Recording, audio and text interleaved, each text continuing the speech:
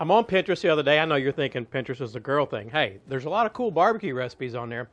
And I think the website was called Thin Blue Smoke or Blue Thin Smoke. I'll definitely put a link below.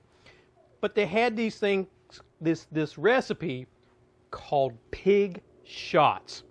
They look awesome. I'm really looking forward to cooking these up. And oh, by the way, I'm going to give away a rub today. Make sure you watch this video so you'll know how to win it.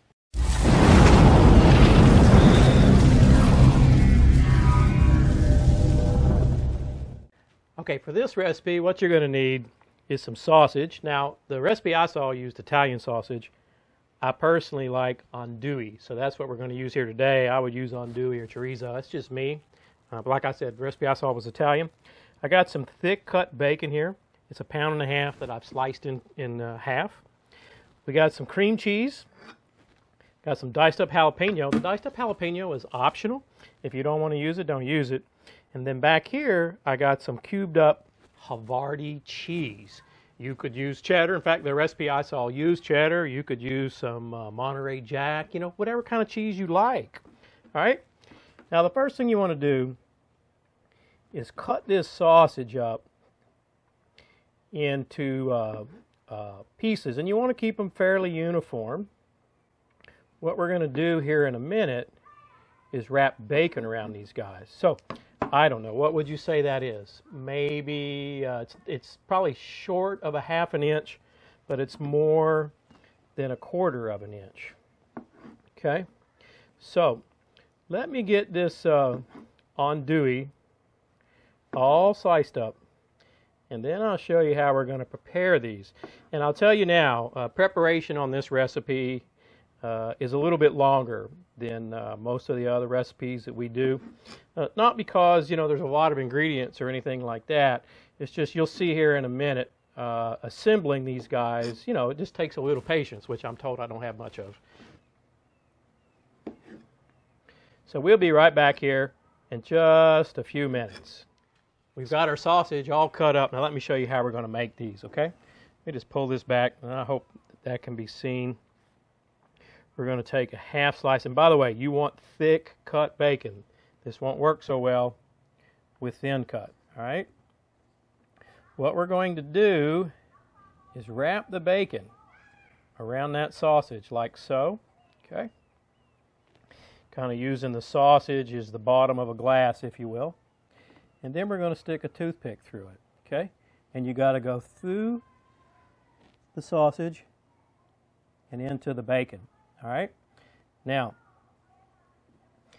this is going to work better if I catch it back here where it connects, if you'll see here. I hope that can be seen in the video. You can't always tell when you're a one-man show. Okay, so you can see how it kind of stands up there on its own. Now, this is what I mean by the prep time on this recipe. It's just a little bit longer than a lot of the other stuff we do, because you can see this is just a little bit tedious, wrapping this bacon around it, getting it just right where it doesn't fall over, and sticking this toothpick in it, right? I've got the toothpicks over here. All right, so I'm just going to run that through there, through the tail, the butt of this bacon. Butt's probably not a good word. Get it through that. Okay. All right, so that's what each of these are going to look like. You can see, hopefully you can see that. I've got the bacon.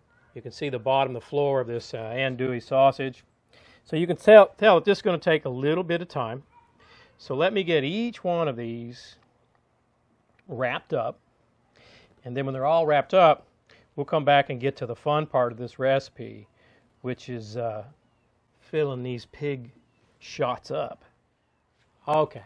Took me about 20 minutes to get to this point, but you can see I've got them all made up. And what we're going to do is, you know, I told you I had some Havarti. I do. But I've also cut up some pepper jack cubes, right? So, again, like I said earlier, you can use any kind of cheese you like. That's the beauty of this, right? Make it the way you like it. What I'm going to do is slap 1 cube, oops, there's 2 in that one. Slap 1 cube of Havarti in each of these guys. And then I'm going to come back with 1 cube of that pepper jack. And a couple things I learned while I was doing this. If the bacon sits out, as it took me, as I got towards the end where the bacon had been sitting out longer and it warmed up, it was much easier to wrap around that sausage and make the, little shots.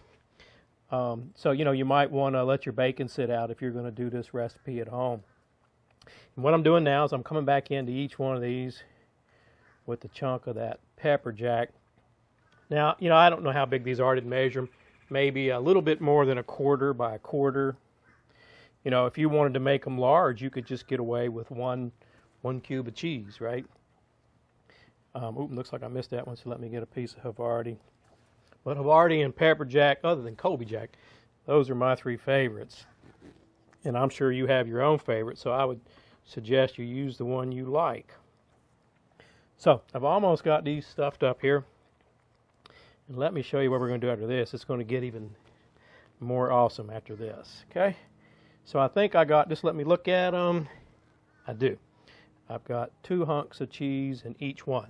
Now, I took that cream cheese and put it in a plastic bag, right? So 1 package of cream cheese. Now you want to take one of your favorite pork rubs, and I would use a sweet one. I don't know if you guys go over Armadillo pepper, but if you do, I got a couple of good choices here for you. We got the maple sugar bourbon pork candy. Everybody loves this honey hog from the meat church. Hey, use your own. I'm just saying, if you're looking for one, these are some options. And what I'm going to use is the Heaven Made Products, the Texas rib rub. Again, my suggestion is you use a sweet one. A more sweet rub like a pork rub. Don't use a steak rub or brisket rub, something like that. Now you can measure this out if you want, but I'm going to put about, does this open on the other side? Yes, it does. So I'm going to put in here 1 teaspoon, 2 teaspoons, 3. Let's see what that looks like. Okay, I'm just going to zip this up. I'm going to use the beauty of this bag to mix this all up. Looks yummy, don't it? All right. So let me just get it mixed up. I don't know. What is it? 30 seconds. You guys are probably getting tired of watching me do this. 30 seconds, 1 minute, I don't know. Let me get it here and get this corner out of the way. We're going to take a pair of scissors. It's just like back in the old days when I owned the chocolate store and the bakery. We're going to cut the end off of this guy. And now what we're going to do is squeeze this goodness out into each one of these guys, right? If it goes as planned, that's what we're going to do. Okay. And it looks like, I could have done myself a favor if I would have let this sit out a little bit longer. It's still not just kind of pouring out, but it'll be okay. We can make this work. So again, not to bore you, I'm just going to go in, fill each of these up on top of those 2 cubes of cheese we put in here. Going to take this rub and this cream. What happened here? Oh, there we go. And fill each one of these guys up. And when I get them all filled up, we'll come back and I'll show you the next step. So now we got them all stuffed up with our cream cheese. Now, I'm just going to go back in here with that rub and just barely touch the top, right? It's already built into the cream cheese, so you don't need a lot. And, you could skip this step if you wanted, but I love the flavor of this Heaven Made Products rib rub. Okay? Now, the next thing I'm going to do is optional as well. I'm going to come back in with a little bit of that diced jalapeno. Just a few on the top of each one. Hey, if you don't like jalapenos, don't do it. You could use Hat's chilies. Hey, if you're one of those people that likes it scorching, put you some ghost peppers on there. But you can leave this pepper off altogether. We just absolutely love the flavor of jalapenos. It doesn't add a lot of spice. Maybe not to, if you're one of those people that hate spice, then, that's fine. Just leave it off. Okay? But it gives it a little color. And if you didn't want to use the jalapenos, What you could do is use like some green onion, the tops of green onions, if you don't want to use the jalapenos. Or again, at the risk of being redundant, just leave it off altogether and skip this step. Okay? So, I've just about got these guys all topped off. And you know, you could put as few or as many as you want. Now, let's talk about, I'm going to cook these today on the pit barrel cooker. I've already put in there in the cooker, this is peach wood. You know, what I would do if I were you, if you don't have peach wood, no problem, I would use a fruit wood. Cherry, orange, grape. If you don't have access to fruit wood, then use a light wood like maple or pecan. I definitely wouldn't go in on these with something like hickory or oak or mesquite. They're going to take on too much of a smoke flavor. Let's get these over to the pit barrel. Now, the smoke temperature you want is somewhere between 225 and 275. My pit barrel right now is running at 261, which is right in the sweet spot. 250 is great. Let's get the lid off these guys, or off this cooker. And we're going to sit them down on here, right? And, you know, if you have one of these cookers or you're thinking about getting them, you want to get these on there as quick as you can.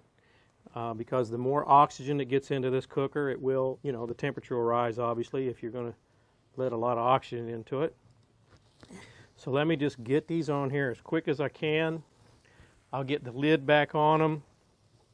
I'm expecting this cook, I mean, like I mentioned at the beginning of this, I've not made these before, but I'm expecting it to go an hour, 45 minutes. We just want to make sure that bacon is nice and crisp. Nobody likes soggy bacon, right? All the rest of the stuff will take care of itself. Okay, and if it's like anything else I do, when there's things this small, I'll probably have a casualty or two. We'll just play that by ear. All right, so let me get the rest of these on here. I'll get the lid on it, and we'll check back. We'll probably look at them at half hour just to see what they look like. All right, while these pig shots are cooking, let's do something fun. I'm going to give away one of these Heaven Made Products Texas rib rub. That's right. I'm going to give one away. It won't cost you anything. All you got to do is leave a comment down below, and then we'll just pick a random comment, and you'll get this, and you'll see just how good it is. Hey, I appreciate you staying out here with me in this video today. It's about 95 bazillion degrees here in Florida. It's August. I'll be back with you in about 30 minutes. We're at the 1 hour mark, and it's getting pretty close. They're not quite done, but they're pretty close. Close enough that we're going to add the last ingredient. I'm going to put some of this fat bastard hogwash barbecue sauce on here, okay? Use your own barbecue sauce. Barbecue sauce. This is one of the most popular barbecue sauces in our store. We love this one. It's a Kansas City style sauce. I'm just going to take a spoon and dab. I can't believe how much we're smoking after an hour. Anyway, I'm going to just put a little dab on the top of each one. You know, we're not going to go down it and, you know, like barbecue or sauce it like you would ribs or anything like that. We're just going to put a little dab on top of each one of these guys. And again, you want to be as quick as you can, right? Because the longer this tops off this pit barrel, the more oxygen that gets in here, and it can heat up pretty quick. But that's okay. We're going to let it go. It's easy for me to say. 5 or 10 minutes, just enough to caramelize it right on the top. And well, I can't get over how much smoke I still got going after this hour, but nevertheless, let me just get this sauce on here. And as soon as I get a little dab on each one, I'm going to put the lid back on this guy, if I can keep the smoke out of my eyes. And we're going to let it go maybe 10 more minutes, maybe 15 more minutes. They're looking pretty good, I have to tell you.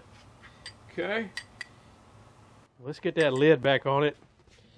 And then we're going to pull them out. Like I say, 10 or 15 minutes, we're going to pull them off here. I'm going to plate them up. We're going to do that taste test. You know, the thing I love about making these videos, taste test. Okay, so just to recap, 1 hour in the pit barrel cooker. Then I hit them with just a little bit of that hogwash, that fat bastard hogwash barbecue sauce on top, just a few drops for another 10 minutes. Now I've got them all plated up. You can see them here. That bacon's got a nice color. They've been sitting here about 10 minutes maybe. They're still pretty warm. I'm telling you, I am looking so forward to this. Okay. Now, I don't think I just want to bite into it. I think I'm going to do the whole thing down. Otherwise, I think cheese is going to squirt out of my mouth or something. Bear with me while I do this.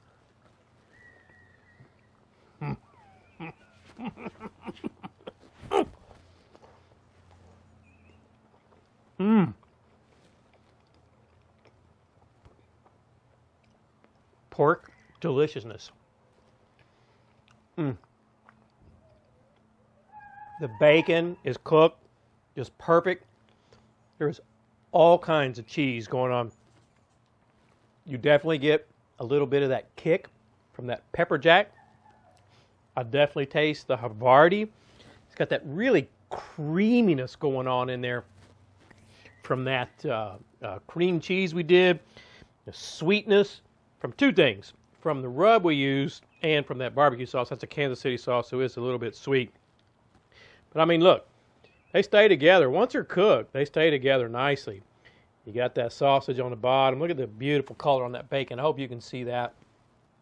We got a little dab of barbecue sauce. These are the perfect appetizer. And I got to tell you, if you got a large crowd, they're probably going to eat, unless they're huge people, a couple of these, maybe 3 at the most. I mean, they're quite filling with all that cheese in them. These are a knockout. You got to try these. You got to try them.